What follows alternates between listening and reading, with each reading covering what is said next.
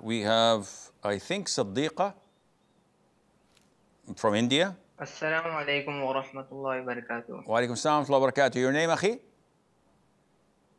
Siddiqui Aman. Siddiqi, hayyak Allah. What can I do for you, akhi?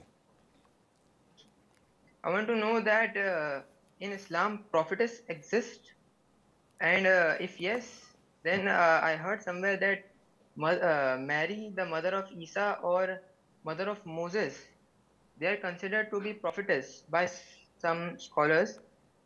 And I heard somewhere that Jews and also Jews have saying that. Okay, you have time for one question. So your first question is, are you asking about the existence of female prophets in Islam? Yes or no? Yes. Okay.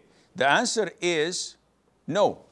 There is no prophets among the females in Islam since the time of Adam, nor there are prophets or messengers among the jinn, because Allah would not choose a prophet or a messenger except from the humans.